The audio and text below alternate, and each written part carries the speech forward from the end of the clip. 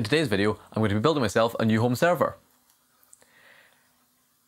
If you've watched my channel for quite a while, you've probably seen my previous server build, which is based around a Xeon E3 CPU, I think it's a Haswell refresh generation, 4 4TB hard drives, an LSI HBA, and it runs FreeNAS. And it's been working absolutely brilliantly. However, I've found that I've never really needed more storage capacity in it. It's got 8TB of usable capacity, and I built it thinking I'm going to have to expand that over time, but I've never really gone above 3TB, if that, of used space. And since all I really store is YouTube videos, which are maybe 30 to 50GB each, and I don't store my raw footage, just the finished files, given I release a video every couple of weeks, my storage isn't really going to expand that quickly, so I don't really need the capacity that server has. And because it's built around mechanical hard drives, there's high power consumption for spinning the drives. It's relatively loud because the drives just have motors running constantly that you can hear, and with the drive's access is really noticeable. In particular, because I went with high-end enterprise drives, I think they're HGST Ultrastars, they are quite loud. However, obviously time's gone on, I've realised about my storage capacity requirements not being that great, and SSDs have massively dropped in price, so with this new build, I'm going to be building a fully SSD based server. So that should be quite a fun project. We'll talk about the software side later on. I'm doing something a bit weird and a bit custom, so we'll see. I'm not fully concrete on the software side of things yet. I'm probably going to end up building it, try it out, and then maybe come back towards the end once the machine's built and set up to talk about how I did the software side. But yeah, we'll be building the server, setting it up, and I'll talk about how it all works. So here we have all the parts here. We can see we have the SSDs over there and all the other components. We'll take a look at those in a minute. And then we have the case, which has generously been provided by ServerCase. ServerCase also provided the case used in my previous server build video. So when I was making this new build, I was researching cases for it and came across this. So I got back in touch with them and they sent it over. So yep, just to be fully transparent, ServerCase did send this over free of charge, but they've not said it's told me anything to say, and I'll be providing my honest feedback and honest review on this case. And this case is the Logic case SC23400-2. And it seems like a nice case. The reason I went for this is because I wanted a 2U case. My previous build was 4U, which was a bit too big, so I wanted 2U. And with my rack, it needs to be short depth. My rack's only about 500mm deep, really, in terms of usable depth for a server. So most pre-builts, especially ones with hot swap drive bays, are just too deep for that, which is why I have to build it myself. I've got no problem buying pre-built servers. In fact, it's often my preference to do that. However, you just can't get a server with a decent amount of hot swap drive bays that will fit into this rack without building it yourself. Whereas this case is perfectly shallow enough, so that's why we're using it. So first up, let's go in and take a look at the case in a bit more detail, because sort of seeing how the case is laid out will kind of dictate what other parts we'll be putting in. It'll kind of explain a lot of the parts. So yeah, let's jump in and take a look at the case. Take a look at the front of the case. You obviously got loads of ventilation and the two 5¼ bays there. But what sort of drew me to this case over a lot of others is the front sort of LEDs and buttons are very much designed for servers rather than traditional sort of PC cases. Because a lot of rack cases you can tell are kind of designed for just PC use. So all you've got is a power LED, a hard drive LED, a power button and a reset button. Whereas this has a lot more, really sort of designed for servers. So you've also got the power button and reset button, and hard drive LED and power LED. But you've also got 3 network LEDs and a fault LED. And these are only really usable with server motherboards, which is what this case is obviously designed for. It's fairly self-explanatory. The network LEDs show network activity, and the fault LED is something that lots of servers have, where if the server motherboard detects a fault, it will light that LED up. Out of the box with this motherboard, it will do it for things like fan failures. If a fan fails and the motherboard detects that, that LED will come on. So I kind of wanted that. Don't really need it, but it was nice to have. And there's also a pair of front USB 3 ports, so we'll be connecting those up as well. So that's front of the case there. And as you can see here, it has sort of standard rack mount lugs on the side, so you can just mount this with this straight into cage nuts. You don't need rails. However, they do also sell a rail kit, or a few different rail kits actually. So they sent those over as well. So this one, the rail kits, they have 3 different options for this case. Basically, the main difference is just the different depth. So different rail kits can go up to different depths of rack. This is their smallest one, which I think is 350mm. So as you can see, it is obviously adjustable, but it is a tiny, tiny little short rail.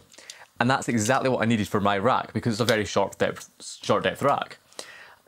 And this is the first time I've seen a case that actually has a rail that is shallow enough to fit my rack, which is quite nice. So I can actually properly mount this on rails. It's a fairly standard sort of rail kit, nice ball bearings, that comes out there. You slide this little latch along to pull the inner rail out, and you fit this onto the side of the case. So we'll do this properly later, but I'll just quickly demonstrate this because it did actually confuse me when it first arrived. I actually emailed ServerCase and went, oh, you sent me the wrong rail kit, it doesn't fit, and they were like, no, you're putting it on wrong. So what you need to do to put this on is you'll see there's this little metal tab that sticks out at the front of the case here. What you do is you slide one end of the rail under that tab, and then you screw in to the other end of the rail here with a single screw.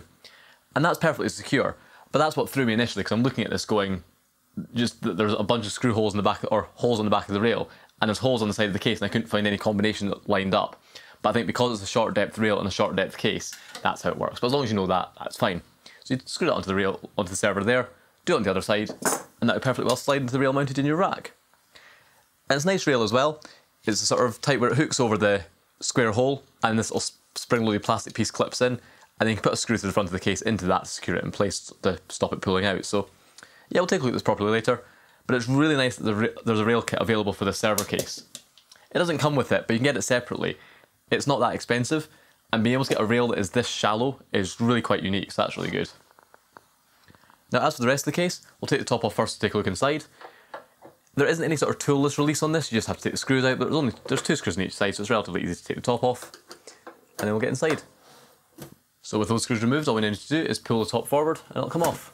So that's the top of the case off. It's pretty thick metal. If I had to criticise it a little bit, the edges are quite sharp, so you need to be a bit careful, but apart from that, that is very solid, it's very thick, which is good. Just need to watch for those sharp edges. But it definitely doesn't feel flimsy at all, which is good. So with that off, we now see inside the case. And as you can see, there's a lot of open space inside here. On the back, you've got the space for the ATX power supply here, and you've got a bunch of expansion slots. These are all half-height expansion slots, perfectly fine for this sort of case, and it's designed for a micro ATX board.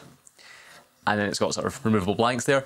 It's nice to see that these blanks are actually the ones that you screw out and they're reusable. They're not those snap-out types. You've got space for an I/O shield here. And what's quite sort of nice with this, I sort of noticed, is that the expansion slots and I/O shield are quite set back into the case. So even when you're looking at the depth of this case already being quite short depth, because the I/O and all your ports are also recessed a bit into the case, it buys you a bit more space behind, a bit more depth, because you've not got the cables all sticking at the back of the machine, which would add to the depth, so that's quite good. Now interestingly, you've also got this additional slot here, and this is like another expansion slot for a full height card. Now this does just have a sort of snap out blank, it's not a sort of reusable one, but it's not a huge deal. But this is like a little bracket for fitting in additional full height cards.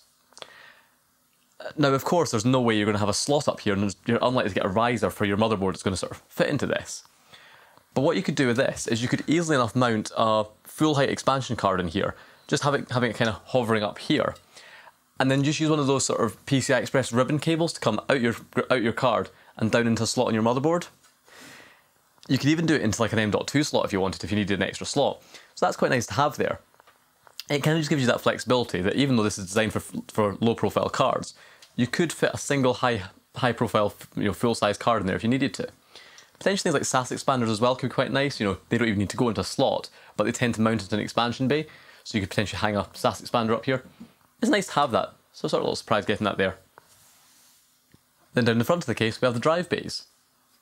So over here you have 2 3.5-inch internal bays, and the way these work is there's a screw on each side, that lifts out this sort of metal tray thing, and then there's a sort of rubber dampened hole on each side, and you can just screw your drive into that. So that's pretty simple. Personally, I think I might actually just take these out and leave them out, purely because if I take these out, it gives a nice sort of flat surface here to route some cables round, because obviously it's a server case, you don't really get sort of decent cable management space, and I need to obviously route those big ATX and EPS power connections from the power supply over here, over to the motherboard here. So I might just take these out, because that then gives me a sort of nice surface I can route the cables round on and keeps them out of the way. So yeah, you do get these if you did want to mount 3.5-inch drives. Next up here you've got the 5.25-inch drives, and you've got this weird lever here that took me a while to figure out. The way this works is it's a sort of toolless mechanism for installing them, and I suppose it's because otherwise it would be quite hard to try and screw into that. So the way this works is this slides back and forward, so if you push this forward, that's now unlocked the 5.25-inch drives. So you can carefully push them forward, or push the blanks or your drives forward, and remove them from the case. Now I'm being quite careful here, because when I mentioned the edges are sharp, that was the one time I had a bit of an incident, was when I was first pushing this out, I pushed that forward, and my thumb or the side of my hand caught this bit of metal here, and it was quite sharp and I cut myself. So just be a bit careful there. But if you pull these out, you get these two sort of filler panels. And these are quite cool, because even though they're just filler panels that I'll be taking out, they do actually have space internally to mount another 3.5-inch drive. So as standard with this case, you could actually mount 4 3.5-inch drives just using these sort of additional trays, which is quite cool. And as I mentioned, it has a sort of toolless mechanism for mounting these, and it uses these metal plates here. You get ones on the existing sort of filler panels, and you also get a couple of spares in the back as well. And essentially what you do with this is you take it, you put it on the side of your drive so that these like little pegs go into the screw holes, and you line it up so that, I can't remember which way it goes, I'll pull the other one out to take a look. Yeah, you line it up so this little springy piece is sort of sprung at the front, and the idea is that you can push it in, and then with this lever pushed in, you'll be able to pull it out again. But if you pull this lever backwards, if you were to try and pull the drive out, this little bit here catches so it won't pull out, and it seems to hold it really securely. So yeah, that's how you mount these drives. So yep, we won't be using these filler panels in this build, but we will be using these little brackets, so I'll need those. In terms of cables, you've got a couple of cables coming from the front panel. You've got a standard USB 3 header for those USB ports. Nice to see USB 3. And then you've got these headers for all the LEDs. So they're fairly standard. You've just got power, hard drive, power switch, reset switch, and then an LED for each NIC, and an LED for the alarm. So yeah, it's fairly standard. And then finally you'll see you have these 3 fan cables, and these are for the included fans. And you can see they're down there in front of the case here. There's 3 50mm sort of fans basically, and they blow air into the case to cool the machine. Now it's nice to see that they are at least 3-pin fans, so the speed is monitored so the motherboard can monitor them. But for this build I want to have speed controlled fans. So I'll be taking these fans out and I'll be replacing them with PWM speed controlled fans, just because that'll be a lot quieter. I don't really need the airflow, so being able to turn the fan speed down is quite important.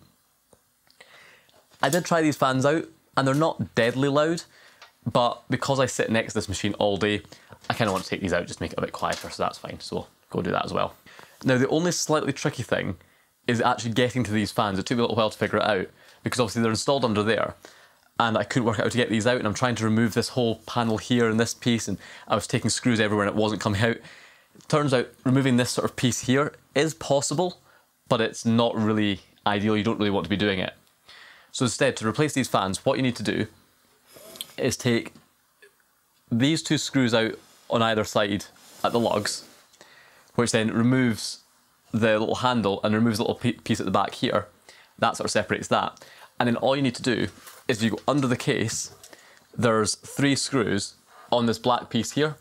And if you unscrew all of those, what will then happen is this black front panel will come off the case, and you can then easily access the fans from the front. So a little bit fiddly, but it is possible.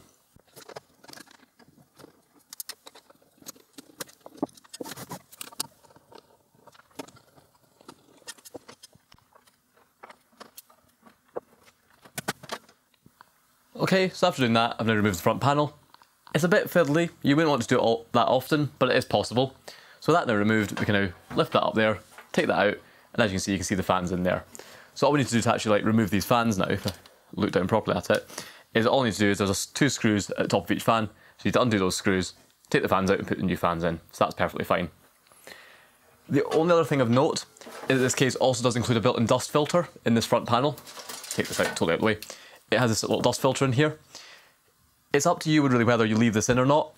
Personally, I don't really like dust filters on servers, just because it runs 24/7, it does get dusty, and then you need to kind of take the server down to clean it out, otherwise it's going to sort of clog up. With a server, I'd rather just let the inside get a bit dusty, and then occasionally clean out the inside of the machine, rather than having to try and clean dust filters which tend to clog up. So personally I'm going to take this out, but it's up to you. At least it's nice, I suppose, if you get the option, because you may be building these in sort of as more of a desktop, and it might be in a super dusty environment, in which case you might want to leave that in, but yeah, that can come out there. So now that we've seen the case, let's go ahead and take a look at all the other parts we'll be using for this build. Now, if you look at this, you'll notice we're missing a few quite important components. You know, there's no motherboard or RAM or processor or storage controller or anything like that. So yeah, we'll need to go and get that. So give me a sec. So we'll get those other parts in, so here we go. Yeah, that's another server. I'm going to need to explain this. So yeah, when I was researching this, I was looking at all different parts, and I initially went down the route of looking at Xeon E3s again because they seem like pretty good chips. Or I think it's not E3s now, it's like Xeon E2000s, the series. The lower end sort of Xeons are based off of the desktop chips. So I went down that route, and they looked quite good. However, with the current chip shortage, there isn't that much stock availability of them, and they're quite expensive. So I started looking in the second-hand market for them, and then came across this build. And this server was such a good deal, I immediately jumped at it. So what we'll be doing is we'll take the server apart, we'll be taking the motherboard, processor, RAM out of it, and they'll be using that to do this build. And this is quite an interesting machine. It's a bit of a different platform than people have seen before. So we'll go into it and take a look at it. So yeah, let's get the table cleared out, pop the server open, and see what parts we've got. And when we look at the price I paid for this, you'll see why I jumped at this, because it was a very good deal for the hardware it contains. So here we have the server. And if you see here, you can see a brand name, and that is Datto. Now, Datto's not a company I'd really heard of before, but they seem to make sort of business continuity and backup systems. I think they do software and virtual appliances as well, but they also sell these hardware appliances. It's the sort of thing that if you're a big business that's got a lot of money, you go to them, you buy this magical box, mainly for the software that runs on it. You probably pay software licensing on top of that, I'm not sure, and this magical box does all your backups and stuff like that. But realistically, it is just an x86 server running their special software. And obviously the software has all been wiped off it since, but underneath it is just an x86 server. And the key thing with this is how cheaply I got it. So I only paid £450 for this machine. Now, that could be a great deal or that could be a rubbish deal depending on what's inside it. So when we get inside, you'll see how much hardware it actually has, and we'll work out how much this really is worth, because this was a really good deal. And there's quite a lot of these on eBay at the moment. I think it's the sort of thing that's getting to the point that either it's been deprecated, so companies are getting rid of them, or maybe companies are moving away from Datto, or just have got to a point that they're getting past their warranty period, so they're being replaced. Because there's quite a few of these. I've seen quite a lot of these on eBay. There's a couple of different generations. This is the newer one, but we'll talk about that when we get into the hardware. So let's pop the top off and see what I got for my £450. Because realistically, I was struggling to build anything really comparable to this for less. So that's what we have inside. So the first thing you'll see here is the motherboard. And this is customized slightly to Datto, but there isn't really much. It is basically an off-the-shelf motherboard. The model number on this board is S4P2143. And that's the sort of Datto part number for it, because this is a Cirrus 4, hence S4. However, looking on the AsRock Rack website, because it's an AsRock Rack board, it seems basically identical to the D2143D8UM. The only difference I can really see between the AsRock part and this part here is that the AsRock motherboard has a USB 2 header and a USB 3A port, whereas this has a single USB 3 header. That's the only real difference I can see. And what's quite interesting with this is a Xeon D based motherboard. Now, if you haven't heard of the Xeon D, it's an Intel sort of high-end system-on-chip platform for servers. You can think of it a bit like an Atom, in the sense that it is a single CPU on the motherboard that handles everything and it's soldered to the motherboard. However, unlike the Atom, this is actually a really powerful chip. And in particular, this one is the second generation of Xeon D. It's Skylake based, which sounds old, but bear in mind that Xeons tend to lag behind desktop CPUs a little bit. So this CPU only came out in like 2018, I think, and then they still make it. It's still a current model. I think they're just about to replace it with a newer generation, but it's not actually that old. There's also other Datto appliances based around the older 1500 series Xeon D chips, which would also be a perfectly viable option, but I went for this because it was around about the same price and it's a fair bit newer. And interestingly, these Xeon D chips are actually, I would say, closer to the Xeon Scalable platform high-end CPUs than they are to something like the Xeon E CPUs. And that's because this little embedded chip here has 8 cores, 16 threads, it's got hyper-threading, it's a 65 watt TDP, so it's relatively power efficient, but it is still pretty powerful. And it has quad channel memory, so this has full quad channel memory support, so that's what this RAM will be running in, it's DDR4. And also, unlike the Xeon E chips, which again only support dual channel memory, this also supports registered ECC memory. whereas the Xeon E chips only support unregistered ECC. And this is quite useful, mainly if you're buying RAM second-hand, because second-hand registered ECC memory is super cheap. And that's really for a couple of reasons. First of all, it doesn't generally work in standard desktop hardware, whereas unregistered ECC memory quite often can, so there's not really a sort of market for it second-hand. And additionally, because it's the type of RAM that comes out of servers that are disposed of en masse from big companies, there's huge amounts of this memory in the second-hand market. Now, speaking of RAM, this has 64 gigs of RAM. It's got 8 8GB sticks, and it's DDR4. However, if I wanted to upgrade this, looking on eBay right now, I can get 128 gigs of RAM for this machine for about £140. Registered ECC memory is super cheap. It's also nice having ECC memory for like error correcting and stuff like that, and having a nice reliable server. But the fact that these Xeon D chips support registered ECC means that second-hand memory is really cheap. And it kind of just also shows that this comes from the higher-end Xeon Scalable series platform, rather than coming from like the lower-end Xeon E series chips. So what we'll do is we'll spin it around, get in a bit closer and take a look at the motherboard, and we'll take a look at the other hardware as well. Okay, so I was rambling on a bit there, but yeah, we'll take a look at this hardware. So this is the machine here, and as I mentioned before, if we take the RAM out, we'll see that each of these is an 8 gig stick of DDR4 registered memory. So that's 64 gigs, which is absolutely plenty for what I'm doing here. Of course I could upgrade it, but I don't really need more.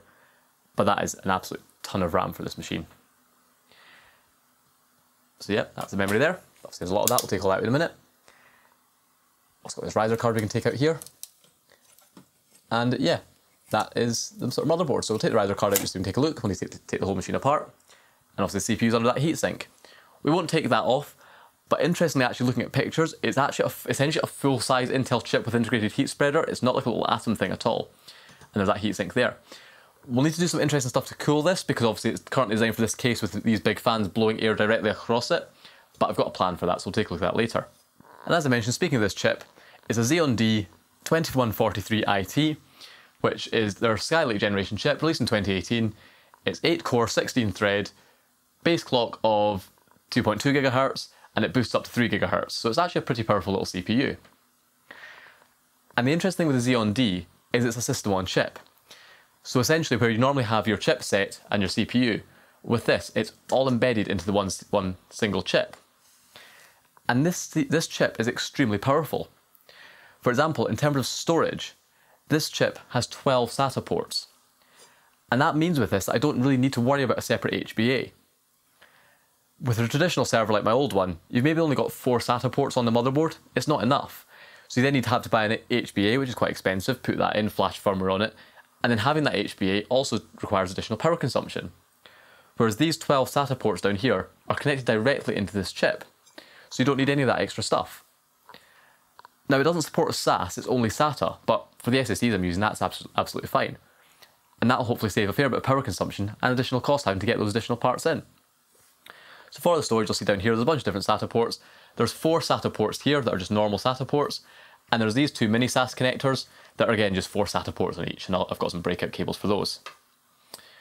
So yeah, that runs off this chip. Now I mentioned that there's older generations of this machine from Datto, and they use the D1500 series Xeon Ds. They're not quite as powerful and don't quite have as many onboard SATA ports, but those boards are also worth looking at for this sort of system, because what Datto have done on those, or AsRock I think have done on those, is they've actually embedded an LSI HBA onto the motherboard, and apparently you can just flash the ITA firmware onto that. So you could actually get one of those and still have, I think they do 16 ports on the motherboard. And yeah, you have one motherboard with enough SATA ports just because it's got that built-in HBA, so that's another option. Now the other thing integrated into the SoC is the network interfaces. And this chip actually has up to 4 10 gig network interfaces built into it. And because obviously it's a high-end Intel Xeon chip, they're pretty high-end Intel NICs, so they've got all the features you need in terms of virtualization and stuff like that. It's really pretty powerful. Plus the other benefit of actually having it built into this CPU is whereas a lot of server NICs, especially 10 gig ones, require a lot of cooling because they're designed for very high airflow cases. With all that heat concentrated on this one heatsink, I only need to worry about cooling that one chip. I don't need to worry about cooling all these add-on NICs. So that's really good. Now down the back you'll see this additional board I'm taking out here, and you may think, wait, but isn't that a network card? Sort of, but not quite. The actual network controllers itself is inside the CPU here. And I've just dropped that screw down there, that's very inconvenient. But what it doesn't have is the Ethernet PHYs built in. That's the thing that converts the physical Ethernet interface that you're going to connect into on the back. So what this motherboard has is these cards that they call mezzanine cards. And this contains the Ethernet PHYs. So the idea is that you can get different cards like this that'll have different interfaces depending on what you need. So as standard, this machine has come with two 10G base T ports. So that's two 10 gigabit ports over copper.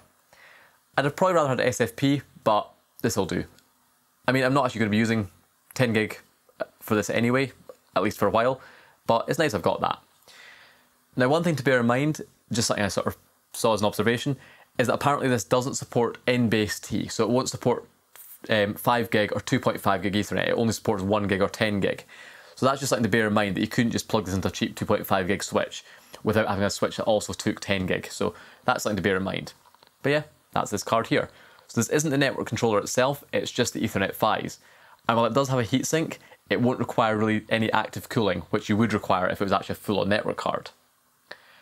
However, you'll notice there is actually quite a lot of interesting connectors here. And that's because you can actually get different riser cards for this, and some of those can be full-on network cards. So this one connects onto this interface here, and that's just for the Ethernet PHYs that are connected directly onto the CPU here. However, looking at the datasheet for this board, these other two connectors have 8x PCIe lanes. So the idea is that you can actually get other mezzanine cards that actually house the network controller themselves that plug into the same space but connect over PCI Express. So it's pretty flexible. They do sell other PHY cards that do integrate with the Xeon D CPU. They sell ones that either have this one here, they sell one with two SFP Plus ports, or they sell one that I think had 4 gigabit Ethernet NICs, so you can do that as well. Of course this will do absolutely fine. I'll run it at a gigabit for now, but I can maybe upgrade it down the line, or upgrade my network down the line to use this card to its full potential. And while you can see the board there again is branded by Datto there, as is this here, they're basically identical to the AsRock parts, apart from a couple of minor tweaks, so yeah, it's basically an AsRock board. So yeah, that's network card out. So what else do we have here? Well, next up we've got this little SSD on the motherboard. And this is a little Intel Optane drive. And I think it's 58 gig. Now again, I'm not going to be using this, but it's nice that it came with it. I suppose I'll keep it around as a spare. But this is obviously what the machine would have originally booted from. So yeah, what we now need to do is obviously disconnect the rest of this, get the RAM out and get the whole motherboard out of the case, and then we can start building a new build. But before we do that, we'll take a look at all the other hardware that's in here as well, because even though all I actually really bought this for is a motherboard, processor and RAM, there's a lot of other additional hardware in here that I could either sell on or use. Okay, so I've pulled all the RAM out, starting to disassemble this, but there's a few other parts in this we'll take a look at. So first of all, if you look in the front, there's a couple of hard drives. So we'll pull these out, and you'll see that this machine came with two 2 terabyte hard drives. And obviously they're used hard drives, they're from 2017. I don't think these are original to this machine, but yep, it came with two 2 terabyte hard drives. And then if you look under here, there was a screw on either side that I've already taken out. This cover slides off, and there's a couple more parts. So we can see there's a couple of hard drives here. There's a 1 terabyte Western Digital blue laptop drive. Now this is definitely not original to this machine because as you can see it's got a sticker on it that says replace with HP spare, which is the sort of sticker you get on like HP laptop drives, so I presume they've just chucked this in. And then next up, it comes with an SSD. Again, I don't think this is original, but it's a little Kingston 256 gig SSD. It's just a basic SATA SSD. Don't know what model that is. KC600? Yeah, it's KC600 Kingston SSD. I don't really need it, but again, useful little thing to have sitting around, so yeah, may as well have that. So that's the other parts that sort of came with. And then finally up here we have the power supply, which is from AcBell, and it is, what wattage is that? I think 350 watt, I think I saw last time I looked at it. I've totally forgotten, 400 watt. So 400 watt AcBell power supply. And it's 80 plus gold, which is quite good. But if we go in closer and take a look at the sticker on the side of this power supply, it was quite surprising to me. So here we have the power supply, and here we have the sticker that was very surprising when I first saw it. Now obviously Americans are very proud of building things, so it's proudly assembled and tested in the USA by George H. Yeah, see if that said made in the UK I'd expect it to catch fire. But yeah, that's the sort of who made it and when it was made. But the key thing is when it was made. Now if we know this being an American date, because, well it is, that's the 10th of January 2022. Now at the time of filming, It's the 13th of October 2022. So this machine is way less than a year old, which makes it an even better deal. Because speaking of pricing, I hadn't really mentioned that. A Xeon D motherboard based around this sort of platform and this particular chip currently probably costs around £800. Xeon D platforms are really expensive. So you'd be looking around about £800 just for this motherboard, really. Then you factor in that this also came with 64 gigs of RAM, the network mezzanine card. That alone is worth, we'd probably be buying that new, probably about £1,000 if not more, and I paid £450 for this. And then you factor in the fact this came with a couple of extra hard drives. £450 for this is a stupidly good deal. And then you factor in that it's less than a year old. It's ridiculously cheap. So I was looking at that thinking, wait, so someone's bought this machine, was made in January, and somehow in the space of 10 months it's come from the USA to the UK, it's been put into service, it's then been taken out of service again, and then it's gone to a recycling company who's then had time to go through it and process it amongst all the other machines they'll be processing, who's then had time to list it on eBay, then I've had to buy it, and then it's had to come here. All that in about 10 months. How long was this machine actually used for? So that kind of got me thinking. This Optane drive, I'm pretty sure is original to this machine, because a lot of the Datto machines that I've seen on eBay, I think in fact all of them come with an Optane drive like this, and it'd be a bit of a weird thing for the recycler to put in. So I suspect this is original to the machine. So the other day what I did is I fired it up and took a look at the smart data for this SSD. And I was very pleasantly surprised, because according to the smart data, this drive has only had 46 power on hours. I have a suspicion this machine was possibly never actually used in service, because it's almost spotless inside, and the SSD has been powered on for such little time that I can't see how it reasonably could have been deployed for this SSD to only run for 46 hours. So yeah, that was very surprising.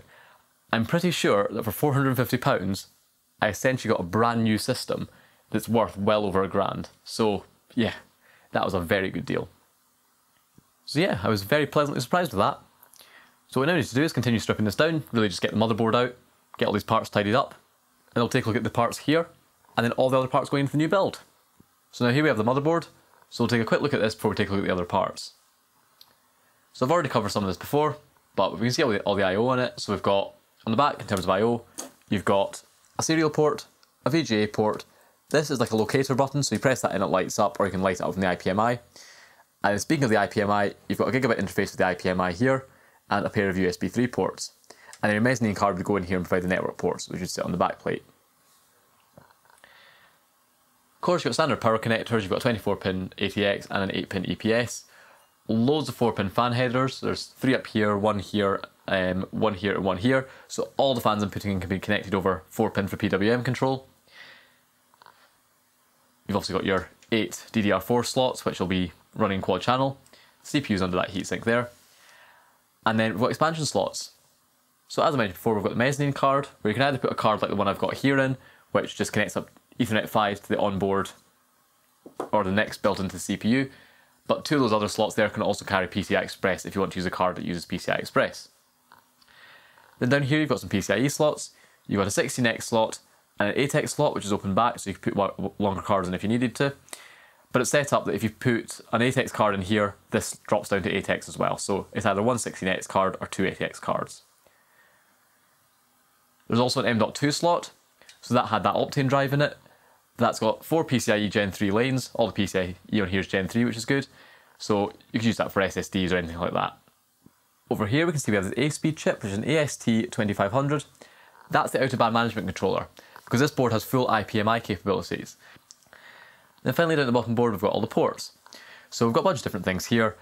Serial port there, USB 3 header there. That's right angled, so I'll need to potentially get a right angle adapter again to try and get it in, because it'll probably not fit in the case like it is, but that's fine.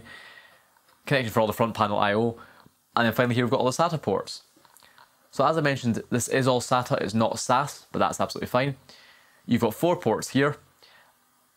The red one is red, I think that's for SATA DOMs, so you can think it's powered, so you can put a SATA DOM in and that's powered.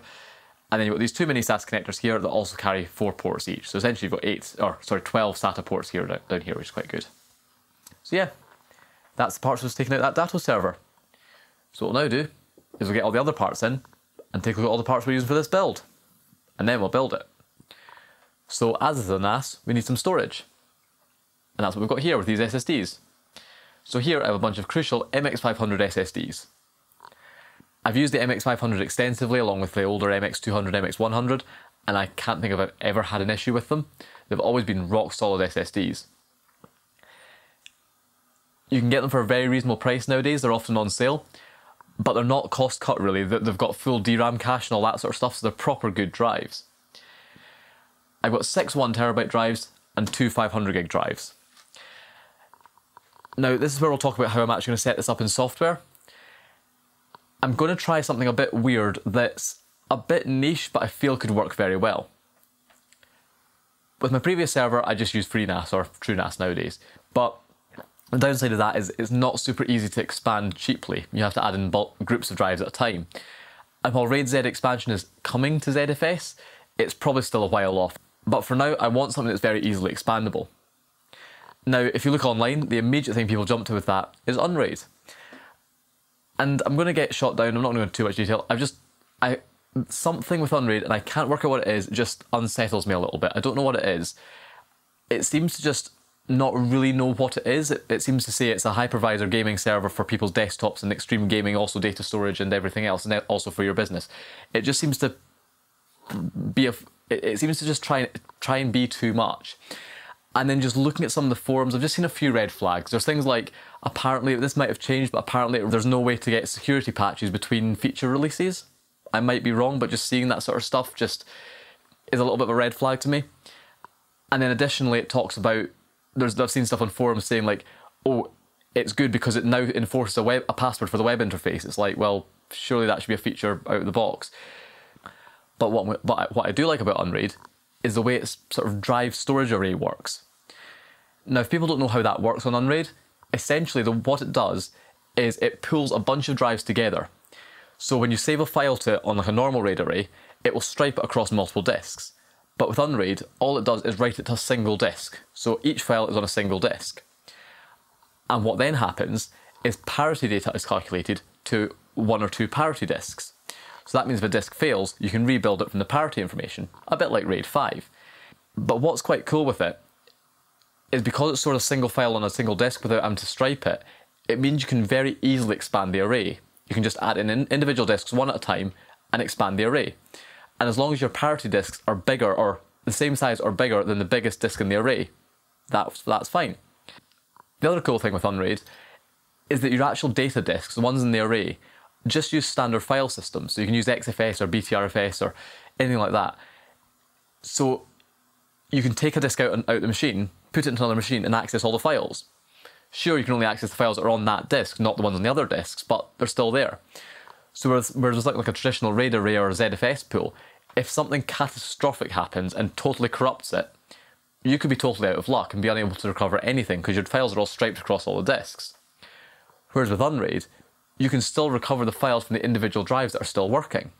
So even if you have too many drive failures so you can't recover the array, you can still recover the data on the working disks because they're not striped, it's just on individual disks. Now of course the key thing is, biggest lesson in this, RAID is not backup. Never rely on a RAID array or parity or UNRAID or anything as a backup. Always back it up, and that's what I'll be doing. So as I mentioned, I like how UNRAID works, but I'm just not super confident about using it. So I took a look to see if there's an open source way of doing it, because I thought surely someone's come across this and solved that problem. And they have. There's 2 pieces of technology I can use to get a very UNRAID-like setup, but without using UNRAID, just using standard Linux. And that is MergerFS and SnapRAID. First of all, we have MergerFS. All that does is take a bunch of disks with individual file systems, so each drive would be formatted with ext4 or ButterFS or anything like that, and it presents them as a single mount point. And when you write to that mount point, all it does is it distributes the files across all the drives based on a policy. And that policy can be something like, write new files to the drive with the most free space. And then when you open up the mount point, it just presents all the files as if it's one big drive, which is basically what UNRAID does. And then what SnapRAID does is it calculates parity information. So a bit like UNRAID, you give it a bunch of disks, you give it one or more parity disks, I'll be giving it 2 parity disks, And what it'll do is when you run it, it'll calculate parity data for your array. And if a disk ever fails, or a file gets corrupted, you can rebuild just that disk or just that file from the parity data. Now, the one disadvantage of SnapRAID over UNRAID is that UNRAID's parity information is calculated in real time. SnapRAID, on the other hand, is a program that you need to run on a schedule. So say you'd run a SnapRAID sync every hour or every day, that's when the parity information is calculated. So if you were to write a file to disk, until the next SnapRAID sync runs, that file isn't parity protected. The other disadvantage is that SnapRAID doesn't it won't keep the array up if a disk fails. If a disk fails, you won't be able to access any of the files that were stored on that disk until you rebuild it. That's a bit of a pain, but I can deal with that. Realistically, I've got enough backups that if a disk did fail, I could access the files I needed. And most of the data on this is more like a sort of archive. It's not like it's live data that's business critical used all the time. The final disadvantage of SnapRAID is it has what's called a write hole. And that is if you were to delete a file or modify a file, until you run the next SnapRAID sync, there's a risk that some other files might not be recoverable if their parity data is computed using the blocks that you've modified. First of all, this can be mitigated a bit by using a second parity disk because that provides additional parity information to kind of cover for that. But what I'll also be using with this is, as I'm using ButterFS, that supports snapshots. So I'll be using a script which is a wrapper around SnapRAID called SnapRAID ButterFS, and essentially all that does is it creates snapshots in ButterFS before doing the parity calculation and calculates the parity from those snapshots. And that basically eliminates the risk of this write hole, because if I'm modifying any files or deleting any files, they're still going to be stored in that snapshot that the parity is built from until I next run the sync and the snapshot will be recreated. So yeah, that's my plan there. In terms of distro, I'm still toying with that, I'm not quite sure yet. One thing a lot of people use is OpenMediaVault, which is like a sort of Linux distro, a bit like FreeNAS, but the idea is, unlike FreeNAS, which is tied to ZFS, OpenMediaVault is just a sort of web interface management front end for any sort of file systems you want. So you can very easily set that on top of SnapRAID and MergerFS, and there are plugins to do that.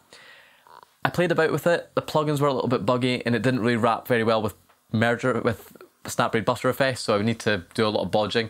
So I don't know if I'll bother with that, it's probably not worth the effort for me. So I'll probably just set the NAS up on bare Debian and just set it all up from scratch, which will be quite easy to do. I do want the ability to run VMs on this though, so I'm still toying between two different ways of doing that.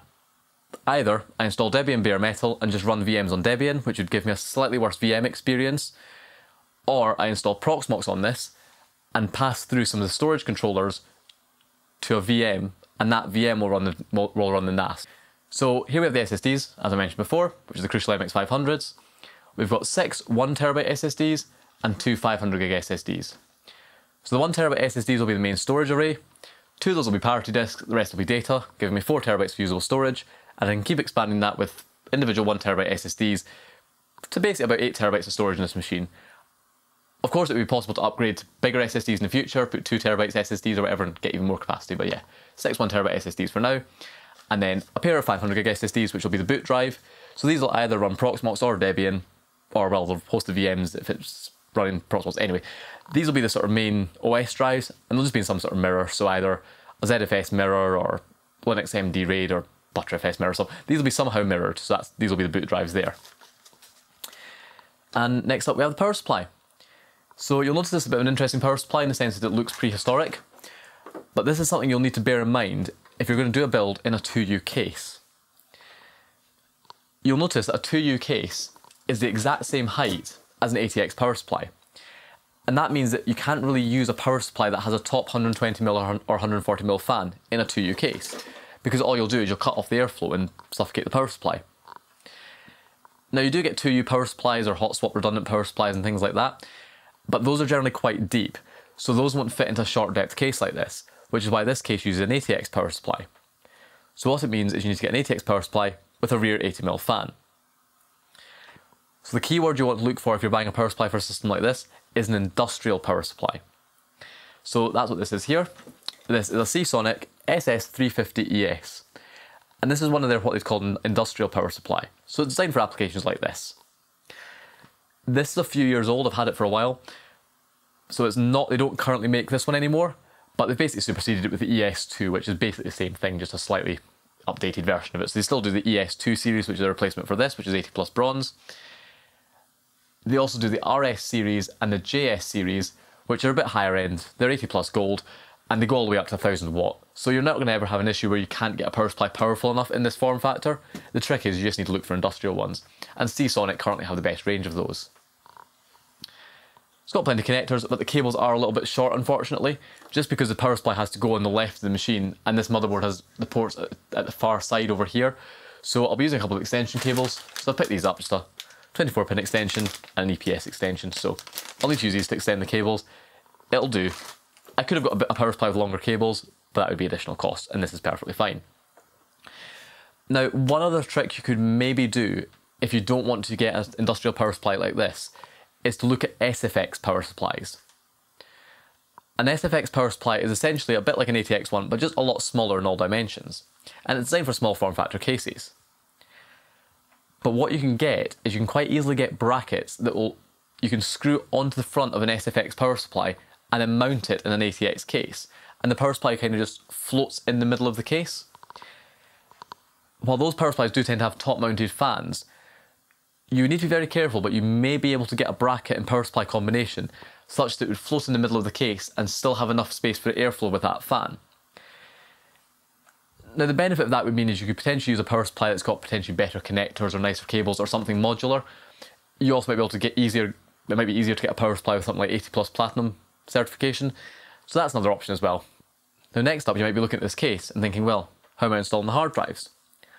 Well, what I really wanted was a case with hot swap drive bays, but as I've mentioned, there just isn't really any that are short enough depth for the rack, because what they'll always do is they'll have hot swap bays across the entire front of the machine, which then protrude into the machine, and then the case gets really deep. So instead what I've done is I went for this case, which has a 2 5¼ inch bays, and I've bought these. Now, these are probably one of the most infuriating things to get because they're always so expensive for what is a very simple device. And these are often called mobile racks or backplanes or hot swap caddies. There's all different names for them. And essentially all this does is a little device that goes into a 5 1/4 inch bay and gives you a bunch of hot swap drive bays. If you're buying these in the UK, IcyDock is the big brand that people tend to go for, but they're just quite expensive, so I didn't really want the IcyDock. Well, I wanted the IcyDock one, but it was about £150 and I just couldn't really justify that. These ones, on the other hand, are more of a generic sort of white label device. These worked out about £100 each, which, when you're buying two of them, is £100 cheaper than buying the IcyDock one.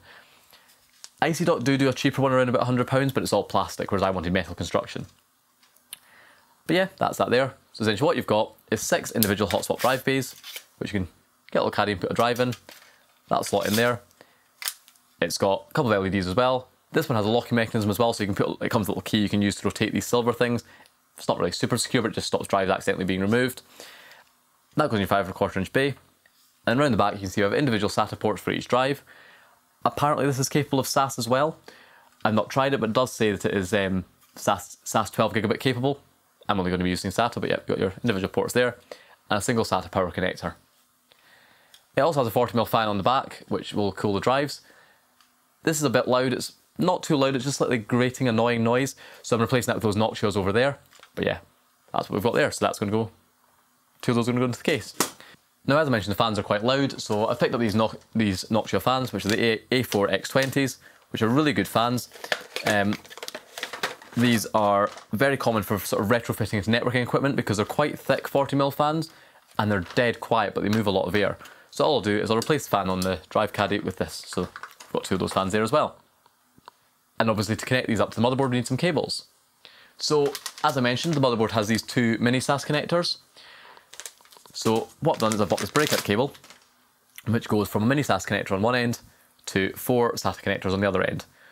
So we've got 2 of these, because that's 1 for each mini SAS connector, and that'll be 4 drives on each.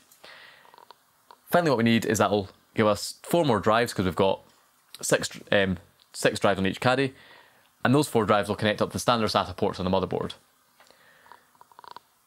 So for that I could have just used 4 standard SATA cables, but I thought I'd try something a bit nicer, so I got this, which we'll take a look at. There'll be links for all these in the description. And this is essentially 4 SATA cables in one. Now realistically all it is 4 SATA cables and then they go through a sort of braid in the middle.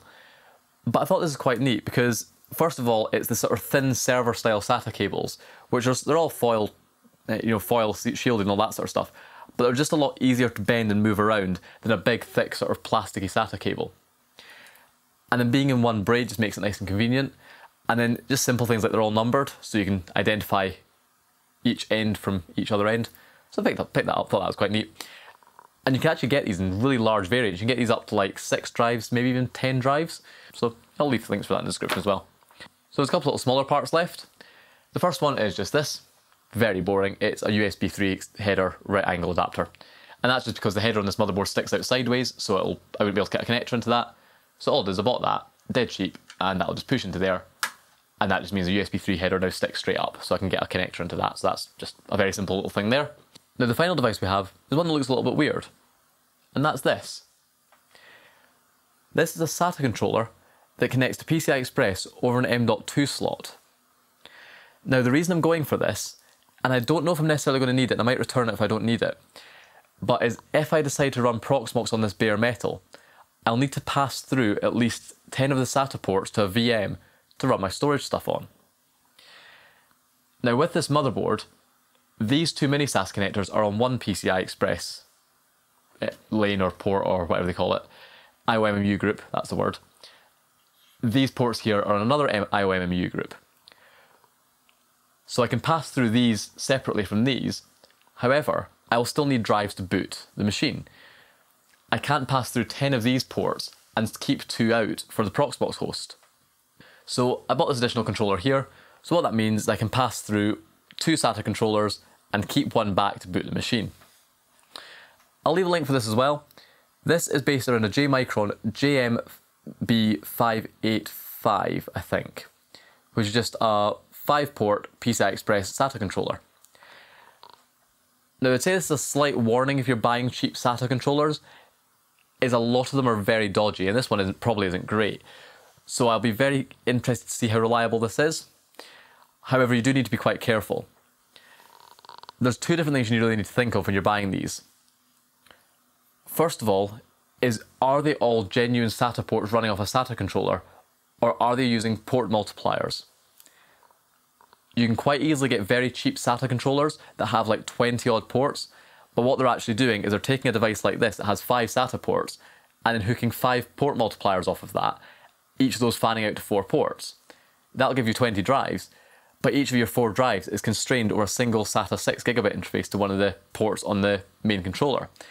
And then you're squishing that down even further onto like an X2 PCI Express lane, or 2 PCI Express lanes.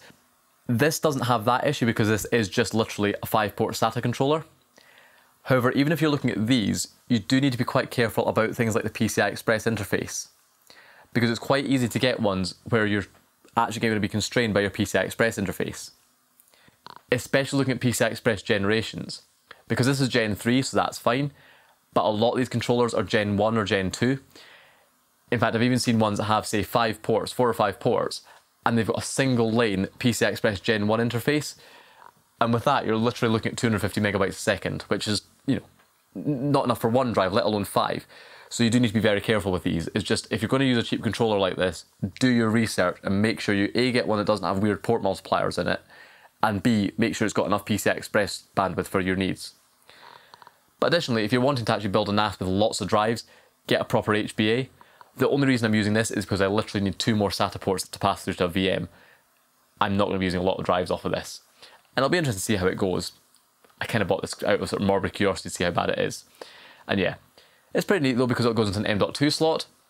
So it'll go in there and it'll kind of keep it out of the way. So yeah, we'll be using that. Or we won't be using that. It really depends if I'm going to use Proxmox or not. If I'm going to use Proxmox, I'll be using that to pass some disks through to the VM.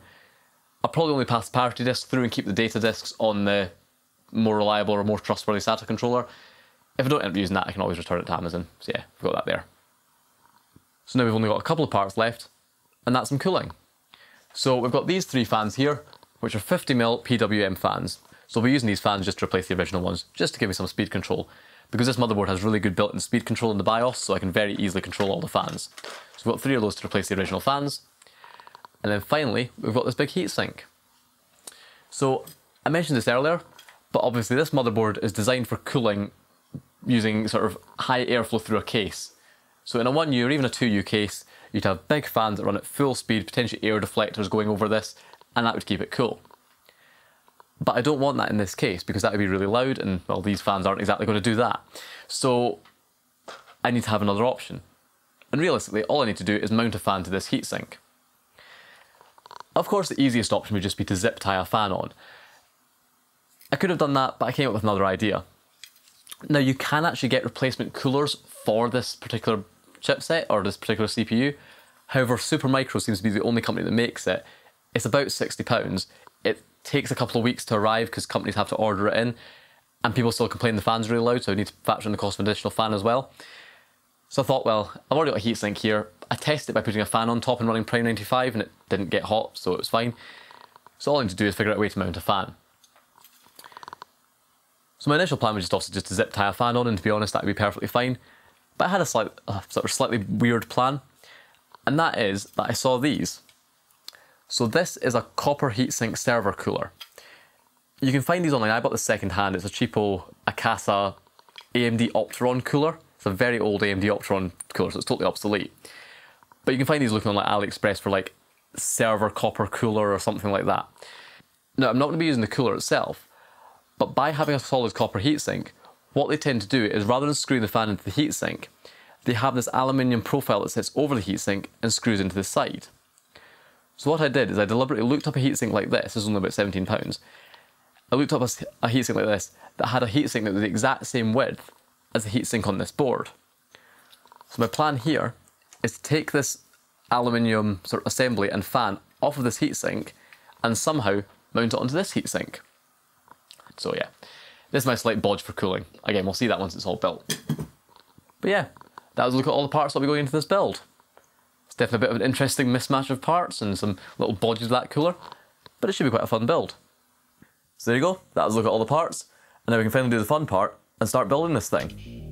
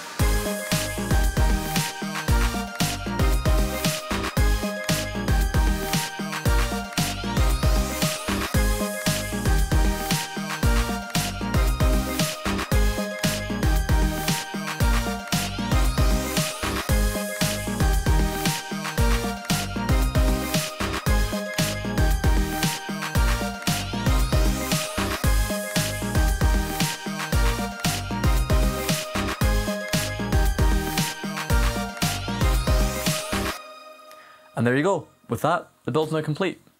So what we'll do is we'll pop it all open, take a look at what I've done, talk about some of it, because it probably looks very messy, but there is very little you can really do about something like this.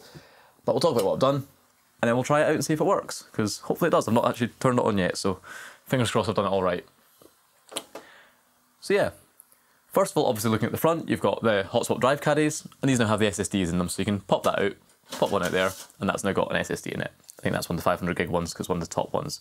So yep, that's the SSDs in there. They fit very neatly into those caddies, which looks great. So here we have the inside, and obviously you can see there's an absolute ton of cables, but I've tried to manage them as best I can. In rack mount cases, you don't really have the space that you get in a nice desktop case where you can route stuff behind the motherboard tray. With this, you've really only got one side panel, so you can only really route the cables where you really can. So obviously I've got the power supply here, and as I mentioned earlier, the cables on it aren't really long enough to reach all the way from here, all the way around to here. So I've used these extensions, so I've got a 8-pin EPS connect extension and a 24-pin extension, and those both extend down here and go into the motherboard. And what I did is I took those hard drive bays out, because I'm not going to use them, and then instead of having them there, I was able to put zip ties through the holes in this metal plate and secure all the cables down.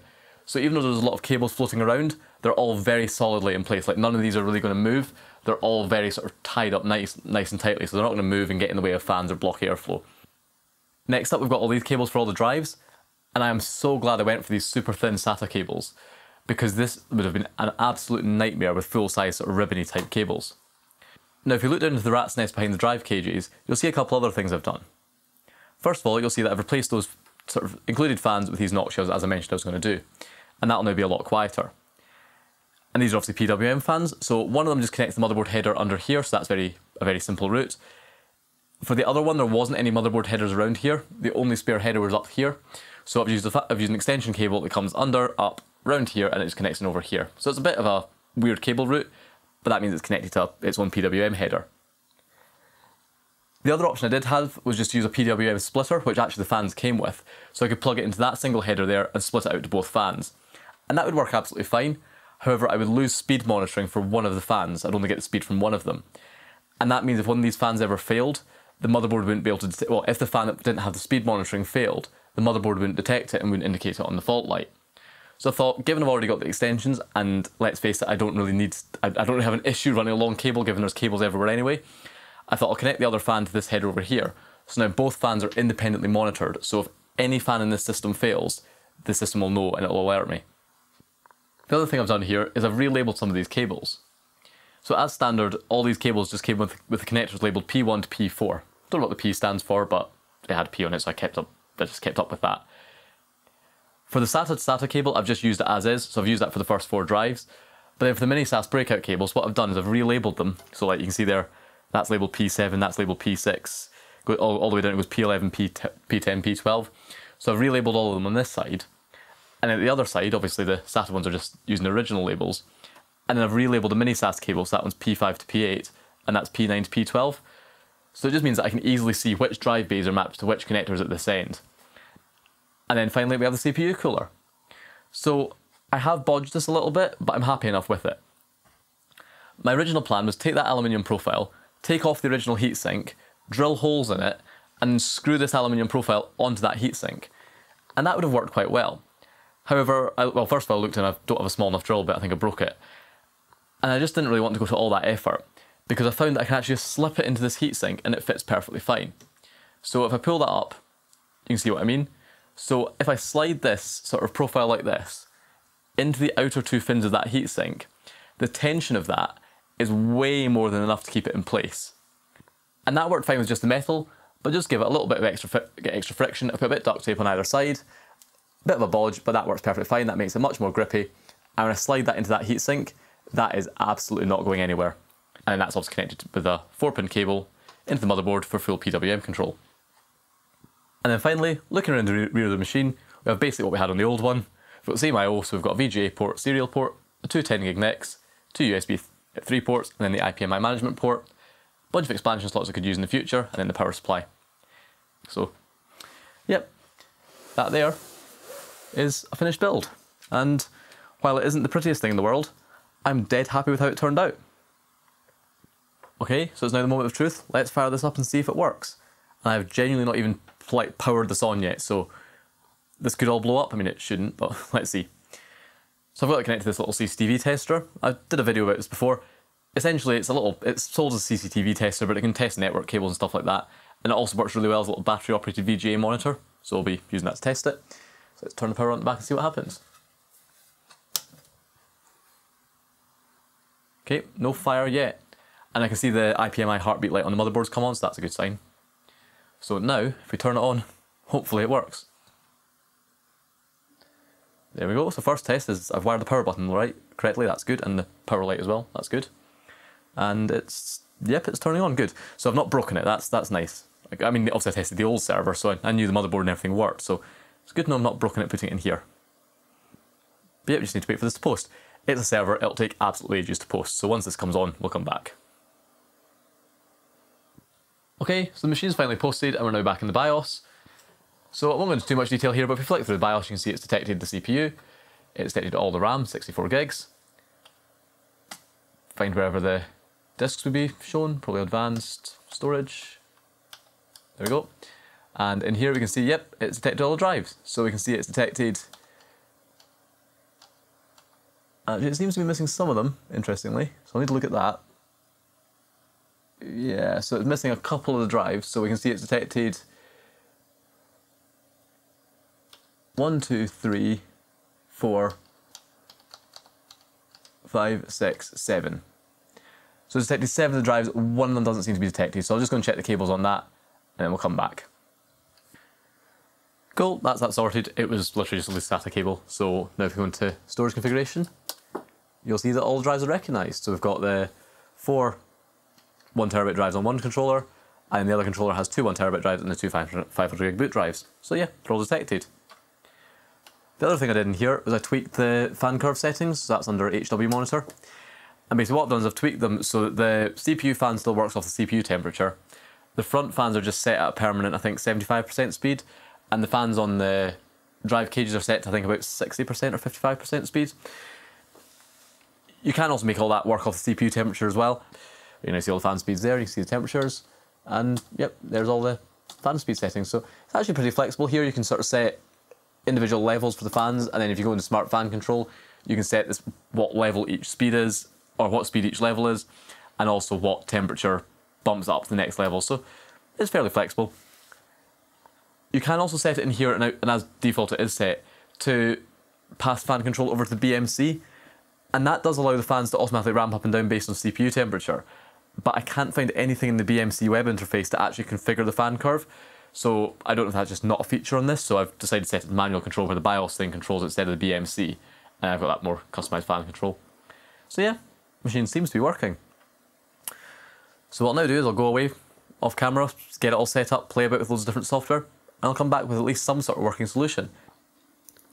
And we're back, and I've now got all the software set up and I've got the machine working.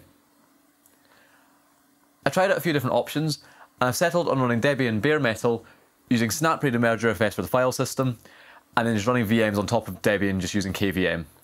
I've also installed Cockpit, which is sort of system management web interface, and that's got a nice web UI for creating VMs and stuff, so I can use that to make it a bit easier than using the command line for VMs. I also tried out using Proxmox, and that did work, so I was able to set up Proxmox, pass the little cheap PCIe controller or SATA controller through to the VM, as well as one of the onboard controllers, and that worked fine. All the drives showed up and it worked great. I just decided to go for Debian just to keep it a bit simpler, because with this machine, it's a NAS that occasionally needs to host VMs. It's not a VM host that stores files, so I thought, focus on the NAS aspect of it. It can run VMs if it needs to. Because long term, if I wanted to host a lot of VMs, I'd rather have a separate VM host or move some of the stuff that's on this off onto something like a Raspberry Pi, because the stuff it hosts isn't actually that power hungry or anything. So yeah, that's the software setup there. Now with Proxmox, it meant I used this little cheap SATA adapter, and while it did work, I did end up having issues with it.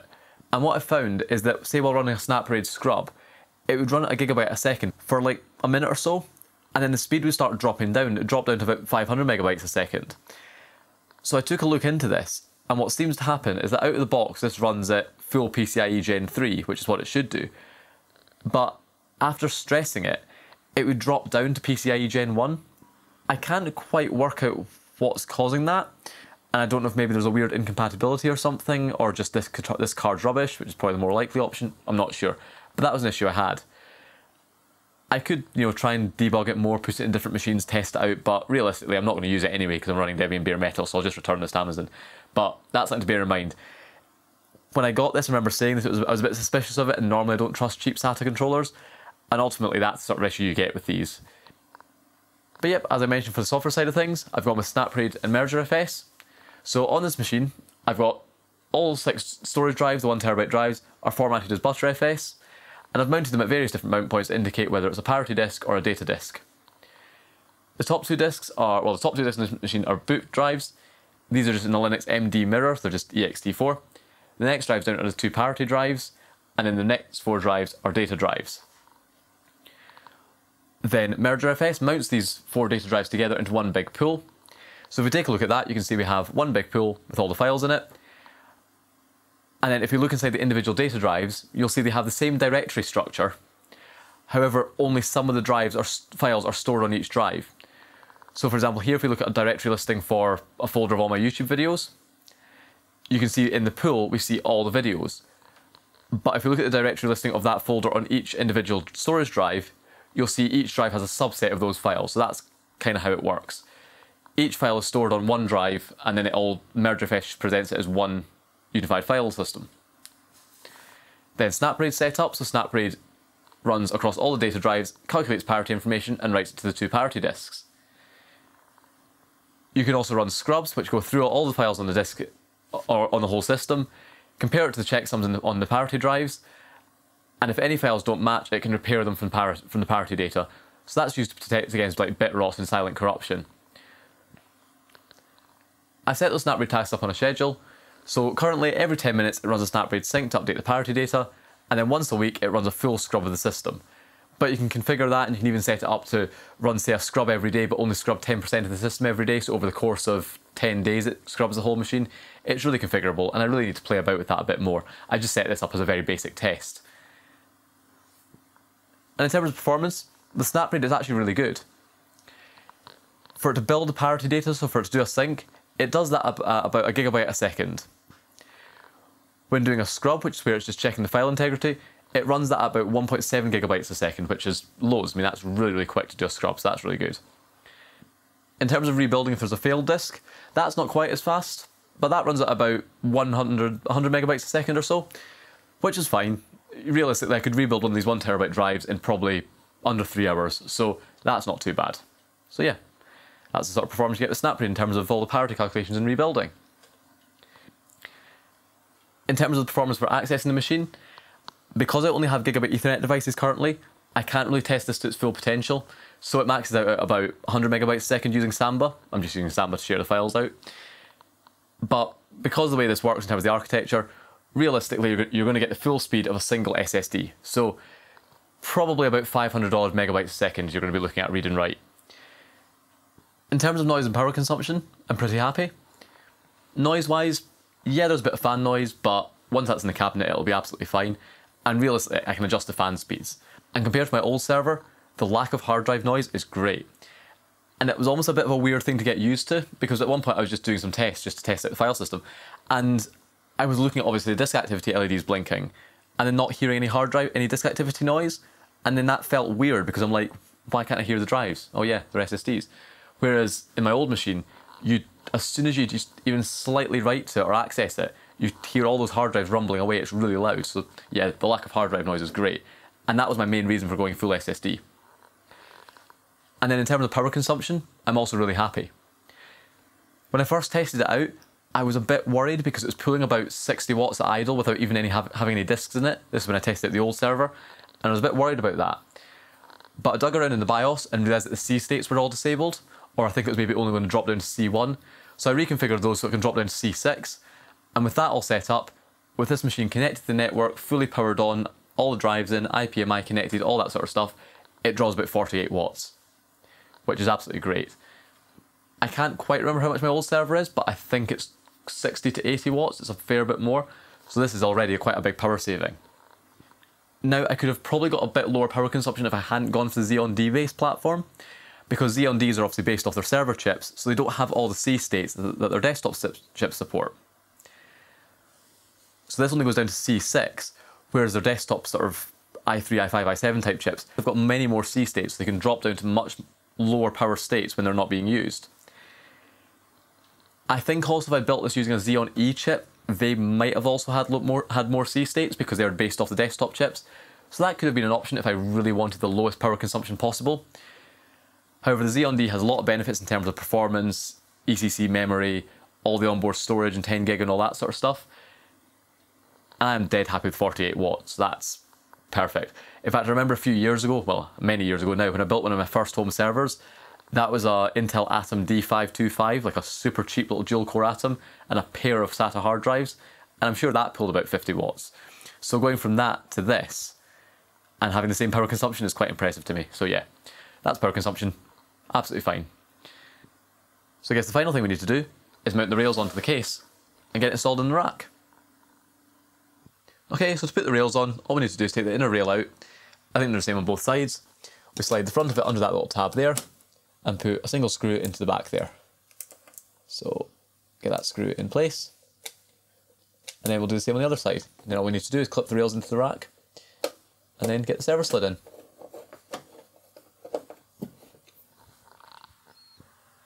And there we go, that's the rails now in place. And these rails are really good because of that clip-in style, so it makes it super easy to install it in the rack. Especially for a rack like this where you can't really get into the rear of it without having to pull it forward and unscrew the back. It makes it's so easy just being able to clip it in at the front and back without having to take the rack apart, so that's really good. So yeah, got one rail in there, one rail in there. So all we need to do now is take the server and slide it in. And then we can put a single screw through the front to secure it in place. And there we go, that's now installed in the rack. And yeah, those rails make it much easier. So yeah, that's it in there, connect up to the switch and the PDU down the bottom. And yeah, and you can see there's a single screw on each side. That screw secures it into the rail, so that's not actually holding the weight of the server or anything. That just stops it being able to be pulled out. So if you want to pull it out, you undo those screws. You don't really need those, you could actually leave those out and then just be able to pull the server out, you know, totally as you please, but you can't screw it in like that. So yeah, that's the server installed in there. So there you go. That's my brand new, fully SSD based home server. And I'm dead happy with how it turned out. Build went pretty well. Really like the end result. And yeah, it'll be really interesting to try out SnapRAID and MergerFS long term. So obviously that's all installed there and working away. So what I now need to do is sort of get it all set up, get the VMs moved onto it, get all my data moved off of that server onto this one, and then rebuild that one as a backup server. So that'll take a little while. But yeah, I'll go away and do that, and really interested to try this out long term. So yeah, there we go. Thank you very much for watching. And if you're interested in buying any of the parts used in this build, especially this case from Server Case, there's links in the video description and in a pinned comment. So yeah, thank you very much for watching.